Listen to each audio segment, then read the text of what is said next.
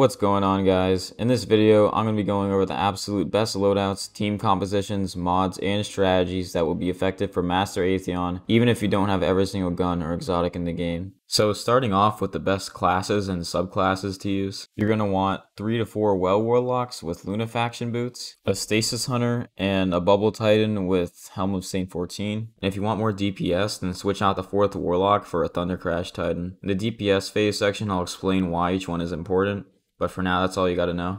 When it comes to weapon loadouts for Master Atheon, there are 4 things you have to consider: DPS, ammo economy, oracles, and arc shielded harpies. So here are 4 loadouts that account for everything I just mentioned. This is my personal favorite with the Night Watch, Plug 1, and 1K Voices.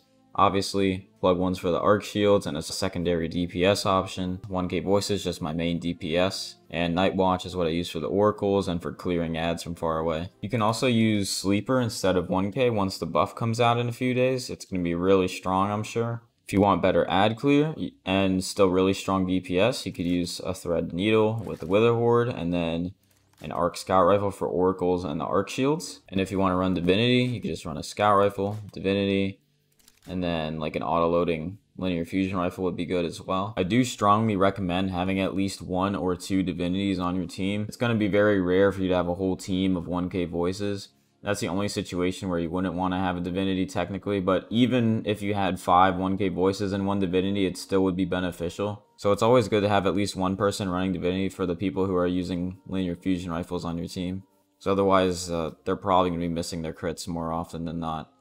So yeah, those are the 4 loadouts that I recommend the most. However, if you don't have all these things, then you could do just fine with like a main ingredient or maybe just a hung jury. Say you don't even have 1K or sleeper, you just use a random linear fusion rifle you have, like the Tarantula maybe. Maybe since you have Archon Tarantula, you could use Cartesian or No Composure, something like that. Anything like this will be just fine. If you have some people running 1K, some people running linears, and 1 person running divinity, or maybe everyone's running linears or everyone's running 1K, you can get away with pretty much all of that. You're going to be doing plenty of damage no matter what, as long as everyone's on time to DPS phase and they have a somewhat similar loadout to everything I mentioned. You'll be perfectly fine. For armor stat distributions, no matter what class you're on, I recommend 100 recovery and high intellect. But if you're on Warlock, I also recommend running 60 resilience or more, so Atheon doesn't decimate your well in damage phase. When it comes to armor mods, I really like to run double fusion ammo finder if I'm running 1K, and double linear fusion ammo finder if I'm running a linear. I use charged up for an extra charge with light stack. I like to run fusion rifle loader with fusion rifle dexterity. I also like to run protective light. It just saves you a lot of times when you're low on health. I run concussive dampener and void resist on my chest plate along with shield break charge. The reason for void resist and concussive is to take less damage from splash damage, specifically Atheon and the Minotaur inside Portal and the Supplicants, and also from the Harpies in the sky when you're reading oracles. I also always run Fusion Scavenger from the seasonal artifact, as well as taking charge just so I can get protective light. I don't know why I have these boots on stasis. Ideally, you should have them on void so you can put on better already. And lastly, also really important, make sure you have particle deconstruction and focusing lens on. That way you're going to be doing maximum amount of damage during damage phase. I also like to use a second chest plate with double reserves so I can grab the rally flag to get extra ammo and then swap back to my damage resist chest plate right after. So before the encounter begins, make sure everyone grabs the rally flag obviously, and if you want to know how to glitch the rally flag so you can get 2 rallies per run, I'll put a link in the description. It's a great way to ensure your team has plenty of ammo, especially if you're running 1K. So once everyone's rallied, just start the encounter like normal. Leave 1 harpy alive in the sky on each side so they don't respawn. And lastly, for the first part, just don't die here. It's completely avoidable and a waste of a revive, which could screw you over later in the run. So once Atheon opens the time stream, this is where a lot of players start to struggle if they are on the outside team due to the lack of coordination, arc shields, and dying to supplicants. To make this easy, all you gotta do is make sure 1 person calls out they're reading oracles and goes up top right away. The other 2 players will open the portal that was called out by the team inside portal. 1 person should be standing on top of the plate and the other should be back a bit helping them clear ads. And once the plate for portal is up, just cautiously continue clearing ads only on the side portal is open. The reason for this is you'll be doing damage from portal, and I'll get into why more in the DPS section shortly.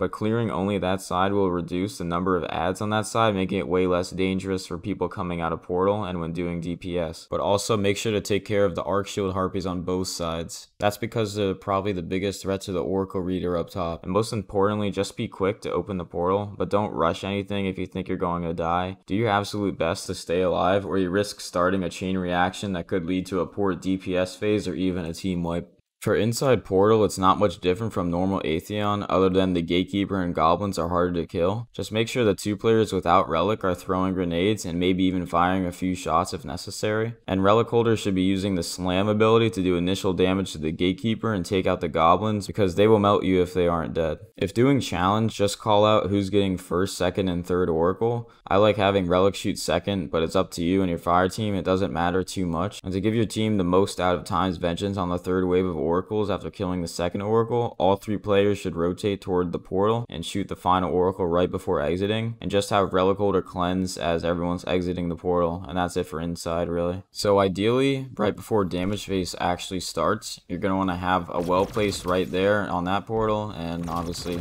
right there on that portal if you're going from that side, and you're going to want a bubble there or a bubble there, and as soon as possible the hunter's also going to want a super Atheon right there. The goal should be getting those supers off as quick as possible, just to ensure as much time for DPS as possible. And what I like to do is assign 2 shield breakers. So the detained person goes over there, and then the shield breakers both shoot with their energy fusion rifle or whatever else they have. And the reason for having 2, by the way, is say for example one of the shield breakers is the one that gets detained, then you still have 1 shield breaker there to get you out. And one really important thing to keep in mind is, even when you have your well here, the supplicants, if they do end up rushing in on you, like they're right here, and they're like standing right in front of you, they will kill you even if you're inside well. If you do see them coming down the stairway and they're coming towards you, just instead of like using your 1K, just switch to your fusion rifle and just take them out real quick. If you can prevent them from killing somebody, that's more important than you getting a little bit more damage in. And you may be wondering why I think portal is better than middle, and the reason for that is every time I beat it, we've done it on portal side, and every time I've tried doing middle, the ads on right and left just absolutely laser you, even if you're inside of well. I've just had way more deaths running middle than any time I've run portal. So the reason why I recommend having 3 to 4 warlocks is to ensure that when DPS phase is starting, you do have a well right here, and you don't have to wait for someone to come out of the portal to place it, basically, because that's the most important one of all the supers. Just make sure that's up as soon as possible. Another reason it's a great thing to have 3 to 4 warlocks is so that mid damage phase you can have the other warlocks that didn't place first place their wells, and that way if Atheon was doing a lot of damage to the first well and it's about to run out, then you're not going to run out midway, which is really important. And also at the end of damage phase, you should have a warlock place another well, just so that it lasts long enough so that people have time to just clear ads a little bit right here and get out. And once you got situated out of damage phase, everyone should come back here, place even more wells, and place bubble, and just take out all the ads over there, or if they're on this side, take the ads out over here. Just take out all the ads. That's about it, honestly. You just rinse and repeat everything I just mentioned from the beginning of the encounter to inside and outside and damage phase. Just really try and aim to get Atheon killed within 3 damage phases, because if you go through 4, you might run out of revives before you get to that point. But it's definitely possible to do it in 4. Definitely possible to do it in 3 if you have enough damage, though. Just makes it a lot easier, and it just makes your runs quicker as well for obvious reasons. But if you haven't attempted it yet, just give it a try and implement what you can from this video. And once you go through a few attempts and see what you and your fire team could be doing better, you'll get the hang of it and it'll become way easier. Let me know if you guys have any questions. I'll be sure to answer any and all of them. And yeah, I'll see you guys in the next one. Later.